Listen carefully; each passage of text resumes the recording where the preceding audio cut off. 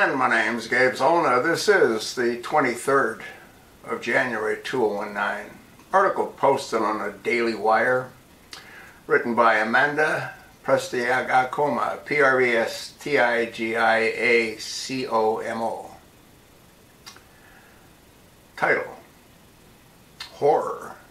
New York set to legalize abortion up to birth. The womb will become an even less safe place for unborn babies in New York come Tuesday. Democrat legislators are set to legalize abortion up to birth and remove the fatal procedure from the state's criminal code altogether with the passing of the euphemistically named Reproductive Health Act.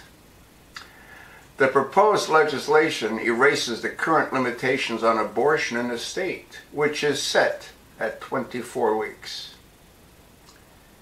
You know what a baby looks like at 24 weeks? Looks like a baby. The Reproductive Health Act states, quote, "Every individual who becomes pregnant has the fundamental right to choose to carry the pregnancy to term, to give birth to a child, or to have an abortion. So long as a licensed practitioner acts in good faith, a baby can be murdered in the womb up to birth in order to protect the patient's life or health." Notably, the meaning of the word health is not defined within the legislation. Quote, "A healthcare practitioner licensed, certified, or authorized under the Title VIII of the Education Law, acting within his or her lawful scope of practice, may perform an abortion when, according to the practitioner's reasonable and good faith professional judgment based on the facts of the patient's case, the patient is within 24 weeks from the commencement of pregnancy, or there is an absence of fetal viability, or the abortion is necessary to protect the patient's life or health," reads the legislation.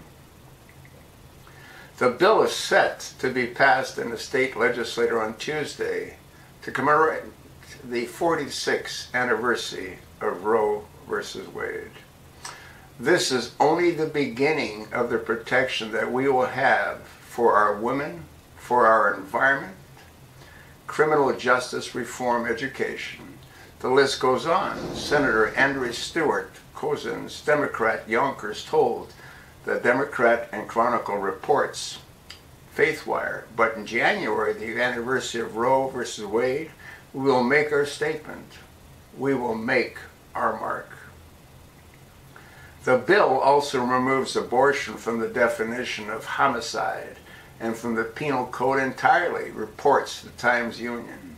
Opponents say these limit prosecutors when they took to change individuals and to charge individuals who harm a woman's unborn child in a domestic violence case.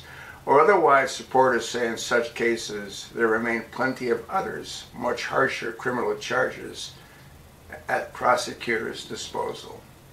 Since New York's Republican lost control of the Senate in November, the bill is expected to pass with Democratic support. Governor Andrew Cuomo is Catholic, is expected to sign the legislation. I thought Catholics were against that kind of barbaric activity. You know who should have had abortions? Cuomo's mother, de Blasio's mother, Barack Hussein Obama's whore mother, just to mention a few. As many of you know, the governor is pushing again for abortion through birth, and even after with the so-called Reproductive Health Act. Now he has an anti-life Democrat-led Senate to help him get it through. Posted pro-life groups, New York State Rights to Life via Facebook. You want to listen to this dirtbag, Cuomo. Who are they? Cuomo asked rhetorically during a radio interview complaining about opposition at the anti-Second Amendment SAFE Act. Are these the extreme conservatives who are right to life, pro-assault weapon, anti-gay? Is this who they are? Because if that's who they are the extreme conservatives. They have no place in the state of New York because that's not who New Yorkers are. Really.